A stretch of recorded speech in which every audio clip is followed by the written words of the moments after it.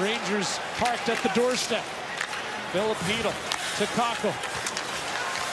Kakko has a look, a quick pass, a quick shot, and a quick goal.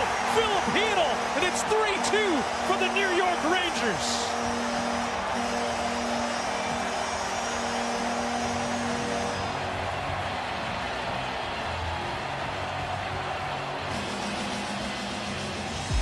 And once again, the Rangers have another one-goal lead. And what a response by this line, the kid line.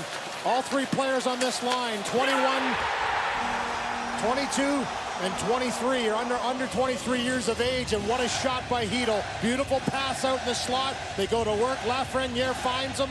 Kakko with some nice work below the goal line. John Cooper has talked about this trio, saying they're just coming into their own. They're three big guys that can cycle the puck down low, and that's an example of that right there.